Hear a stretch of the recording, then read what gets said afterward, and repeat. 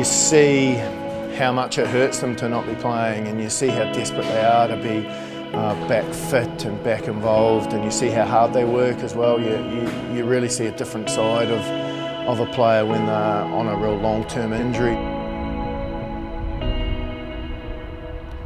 3 minutes, can I last 3 minutes? Just on a merry-go-round here, we have to go a wee bit harder. It's a really important part of our program, because at any given time we've always got some players injured. So pretty much what happens is the three departments, athletic performance, medical and then the rugby department, we come together on a Monday and we map out the progress of any of the guys that are injured, and a lot of the time it's the long-term guys that we're looking at their progressive plan, but there's also the short-term guys that are maybe out for a couple of weeks just, and we discuss in a bit of detail how the medical side of things is going, how they're progressing athletically, and then from a rugby point of view, what are they capable of doing that we can work on. Make sure we get in front, set shoulder, set leg. I just broke my hand there in the last pre-season game. Got an operation a few weeks ago to fix it, and rehab's going pretty well. So we've obviously got a pretty good setup in terms of the rehab and the physio work.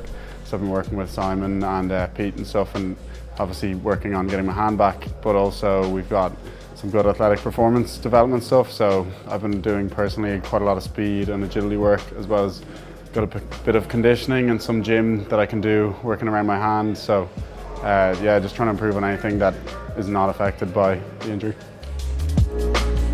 You know, we put a big emphasis that when you are injured, the initial thing is this great disappointment that you're injured and you're not able to play, but we look at it as a great opportunity to, and that's a big part of my job, right? Here's an opportunity for you now to pick on something that hasn't been going particularly well, and let's try and get really, really good at it and improve it, and let's try and, when you return to play, that becomes a strength. From my point of view, I look at like Luke Marshall last year, you know, coming back from his ACL, which was 9 months out of the game.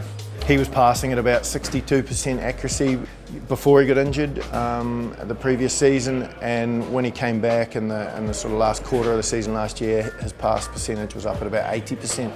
And that was, you know, he was 4 times a week working really hard on his pass. So it's that sort of progress that we want to get out of the opportunity that being injured offers. There's a great deal of satisfaction that what we're doing in our program is working. That Luke can come back into into a European quarter-final, but physically be right on it. His skills were really good, and he obviously scored a try, which was nice on a comeback too. I'm about 2.5 months post-op now, so probably another 5.5 months till I'm back fit.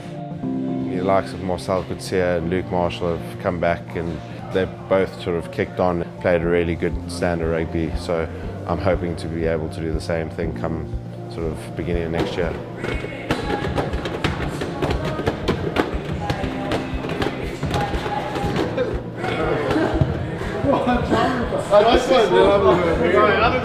I'd say the injured boy is highlight of the day kind of thing. So every day we have we'll have skills for half an hour with soaps, which is always good.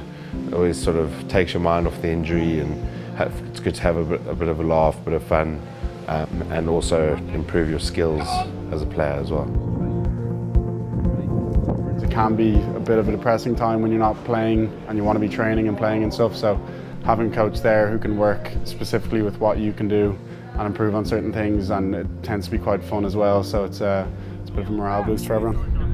It's about looking at what you can improve rather than what you're not able to do, so that when you get back you can implement the stuff you've been working on. So even if you haven't been doing everything, you have certain small things that you can bring into your game when you get back.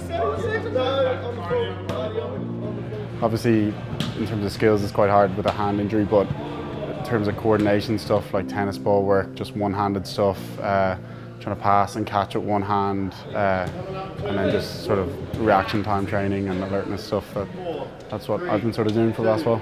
1, 2, 4. Shane knows he's awake. Being injured and on a rehab program for that long can be can be pretty tough, and so also a part of the skill element is, you know, you've seen this morning was pretty light-hearted and a lot of competitive wee games and that sort of thing, and that gives them something that releases a bit of stress as well, and it's something just to have a bit of crack in their week as well, which they often look forward to.